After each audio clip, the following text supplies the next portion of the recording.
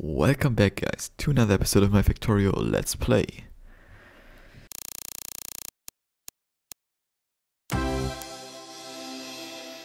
So, yeah, this area here has seen some significant change over the past couple episodes. So the last one we built and hooked this monstrosity in, which is definitely doing a great job. These down here are also still working. Let's just get rid of that all, actually. Yeah, just quick and painless. Like that. Okay. There's like a gun turret in here. Like this thing is now here for like 50 hours or whatever and never was used once. Great. How does actually our electrical network look now across all of this here? I mean, yeah, it hooks in up there and down here, but this doesn't hook in anywhere. So yeah, now everything up here is connected through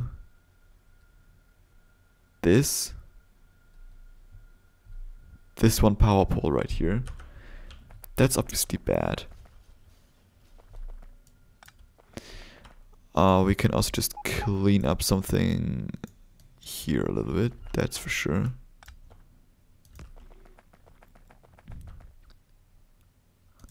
And then we can just hook these in here.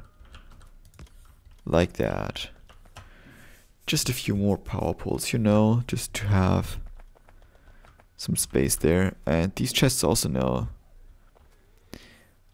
getting filled up, that's for sure. Let's have a look in our logistic network actually. 65,000 raw wood. We do have quite a bit of concrete. 10,000 fast transport belts, yeah. 7.6 thousand electronic circuits, well. Solid fuel also quite a bit, yeah.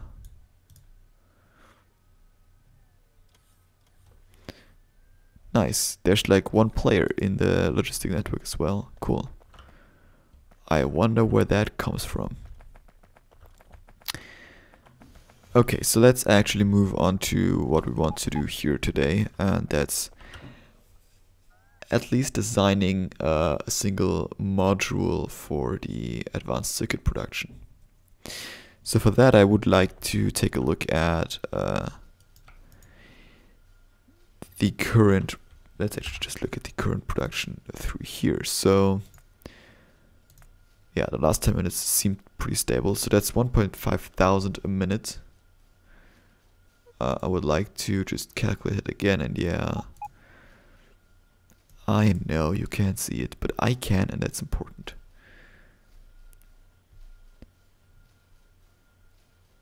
Because it would be kind of weird if you guys would see it, but I didn't, right? So, oh man, I'm blind. There this is. So 1.5 thousand a minute. I just have to calculate what is a second. 1,500 times 60 is actually 90,000. But I have to divide by 60. So yeah, that's 25 items a second. Which is actually not that far off from what we were producing with this thing. Alright. So for 25 items a second, we would need 35.8 factories. Let's give this all the whole like rounding thing. Let's do 40 here as well. That's not expensive at all. Like we're talking one belt of green circuits, one belt of plastic bars, and well, yeah, 4.2 belts of copper cables in theory. So that's actually not that bad, right? I mean, we are, after all, putting in 2 full belts here of everything.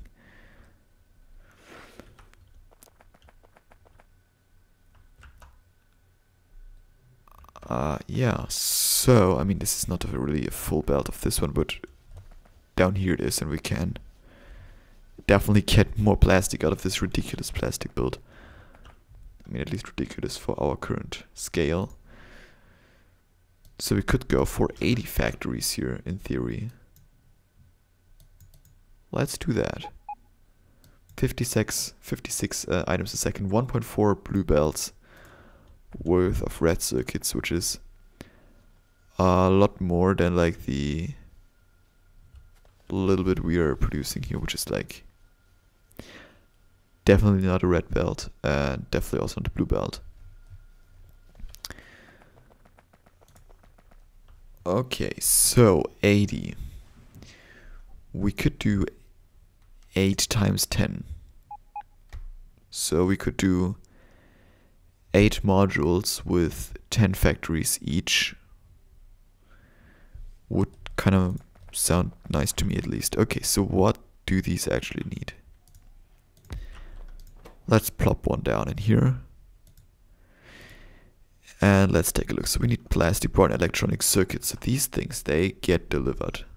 So they get delivered like that. The thing is, when we do our singular things, then we can also make a combined belt of those. So these come in from like one side, you know, like that's the combined belt, which is covering both of these things. So copper cables. Let's just kind of look at the ratio here we have going on. So we have 80 for the red doodads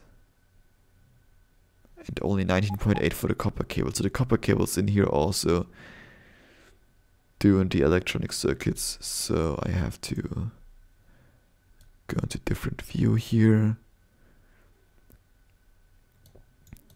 So we need a grand total of 160 copper cables a second. So in total that's about like 10 or so factories. So that's not a lot. 10 factories and 8 modules would mean we would need 2 factories every module.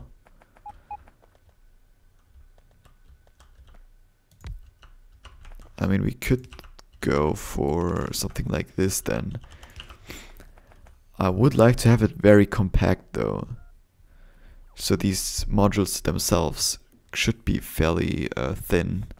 I want only like one row of those modules basically. So I want them to be in like that size basically, because then we can put in these at the sides, and then we also have that pretty nicely from like overlap and everything. So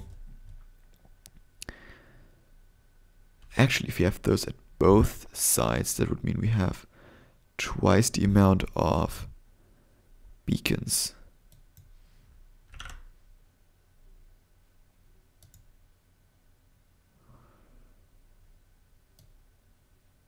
Which would raise the speed by quite a lot. Wait, let's go back to 8. So we want 56 items a second, yeah. With 16 beacons now, we would get 102, but that's not feasible, I would say. So that would bring us down to only 43.7 factories, actually.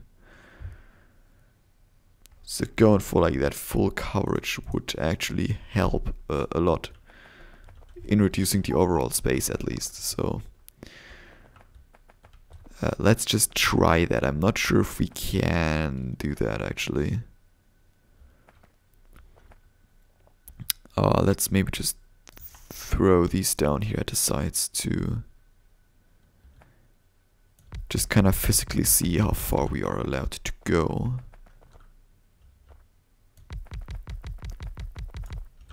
Okay. So yeah, we said 8 of these doodads here.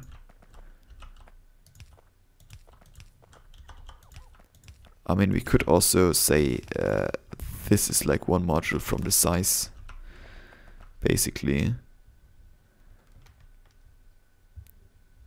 Because that would make things a lot easier. And I mean, what was it, like 43.7? Yeah, and we could go for 44. 44 factories in total, yeah. I mean, that's a little bit too much, like we can't actually sustain that all the time.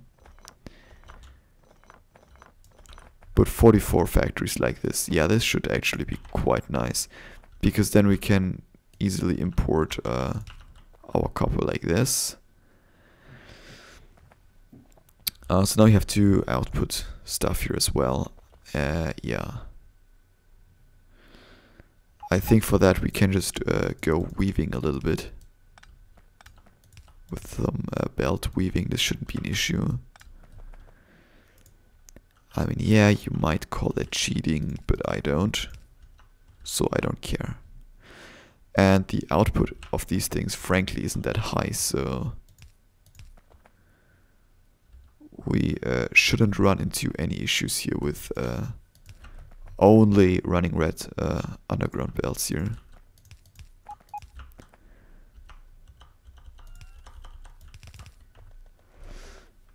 I mean, yeah, now they only output to one side, which I don't like, to be honest, so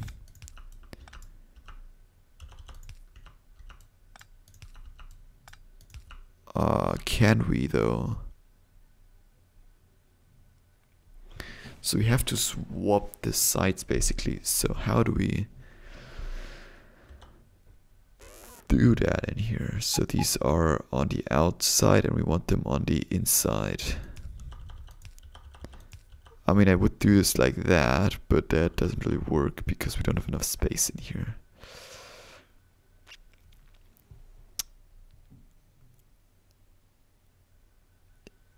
I mean, we could go for a double weaving.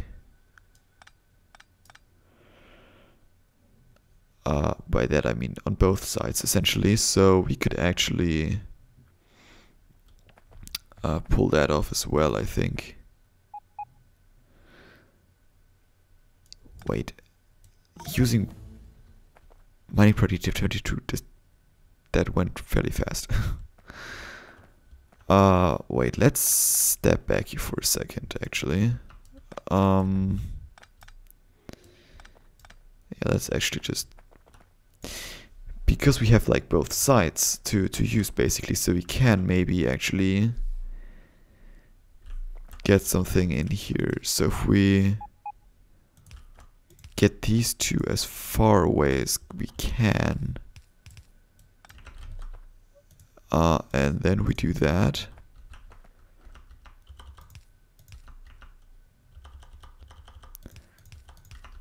Yeah, we can actually just do something like this, you know?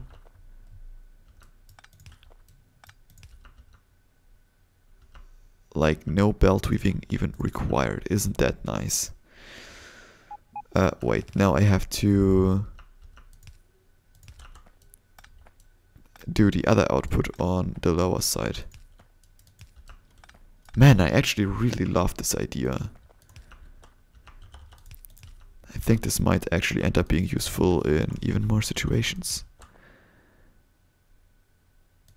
Yeah, like isn't that great? Like when you have that nice idea and it should work. Yeah, no, those are... Fuck. Those are on the wrong side. No. Now those will go on the outside and that will then move to the side where we can't put on this thing.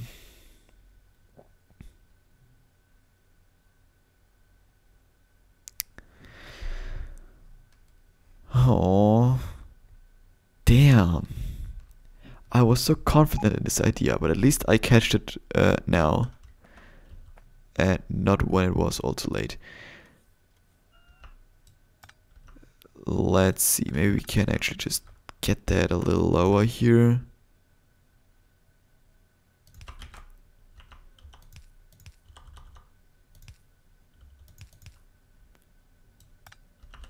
Yeah, like that, but then we would need to input right here.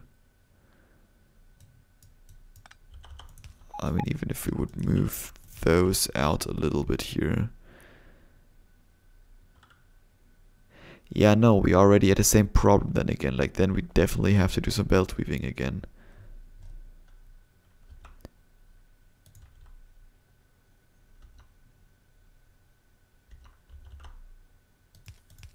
Then we can input right there into this thing. And then we have to connect these two things up with a little bit of belt weaving. But I mean, at least that's creative belt weaving, you know, like that's fine, I guess.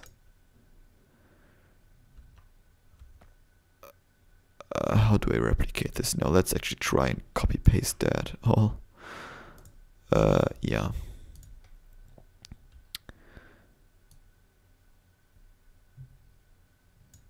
Yeah, copy paste that, flip that over and put that in there.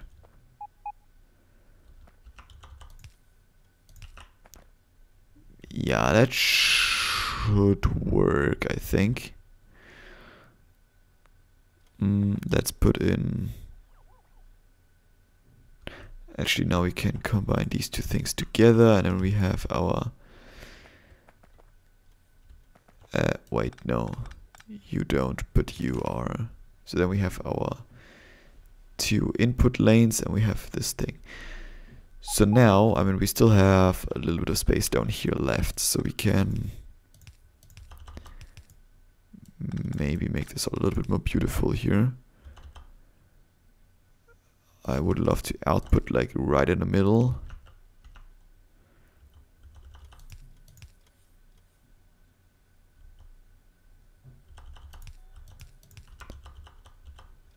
And then we have our two inputs here for green circuits, plastic, and then copper, and then that's the output.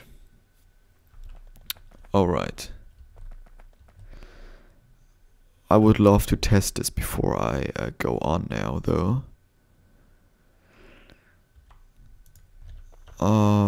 Yeah. Well, putting this thing in here is now a little on the harder side, so let's actually... Yeah, let's move that out there.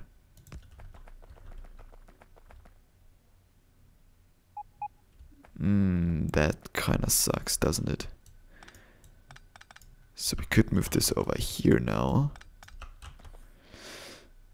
And then we can fit all of this in here. Awesome. Alright, so let's actually set up like 3 boxes in here. Yeah, we don't need an output, I think. And then we can do this. So just do some copper in there, some green circuits in there, and then we don't have any plastic. I'm actually not auto-trashing plastic, so we can just steal some of here. Yeah, some.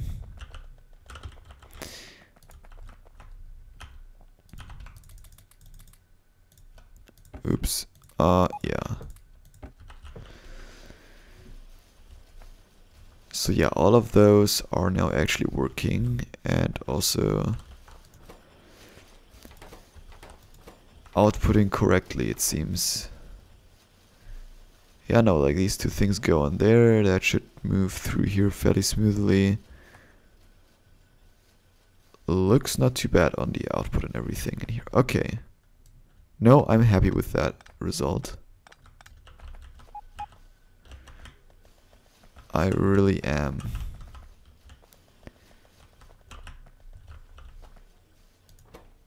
Yeah, no, I think we really made something pretty great here.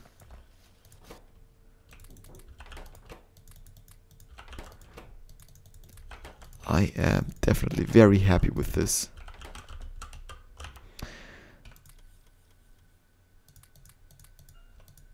So let's see. Modules, obviously, at last. Well, we don't really have a lot of modules right now. So that's going to be the next issue. Yeah, we are even missing modules here, so yeah, this is going to be the biggest challenge of this entire thing.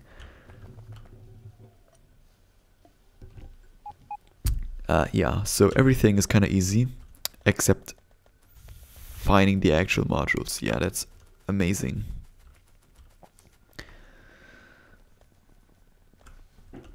Okay, but our solar panels are definitely backing up. At least our accumulators definitely are. So yeah, let's just look after the modules in the next episode then, and let's just throw... We wanted to go down, I think, yeah.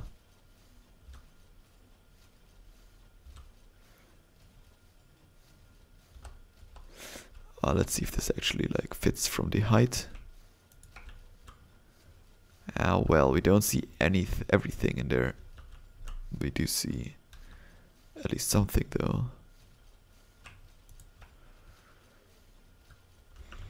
Yeah, so let's just keep that in here like this, and then yeah. So this is going to take a while because of like roboport coverage and stuff. Because those roports are only like seeing the upper few things until like all these roports are in there. So this will take a little while probably. But yeah, all the doodads were already here and grabbing the stuff, it seems. The great robot migration is already happening again. Yeah, so I will now need to steal like all the speed modules and also productivity modules that I can find. Yeah, I mean these are fairly expensive, so I actually don't need all of those, I think. Yeah, productivity modules are a problem. But I mean, looking at the price of these things, 360 iron and 800 copper and 30 CPUs, which again is a lot of stuff. Wow. Yeah, we are doing some progress, I think.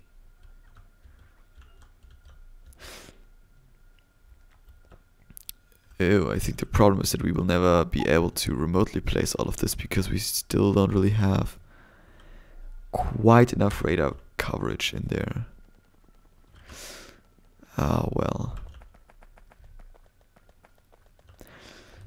Yeah, I really do think that the advanced circuit thing now is definitely going to save us now.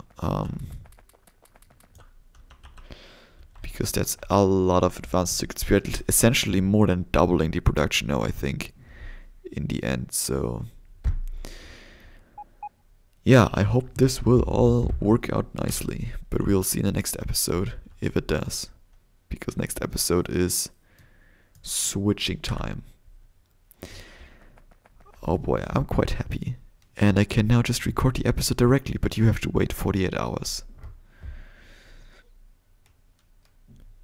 Wait a second, what do I see down here? Ooh, processing units seem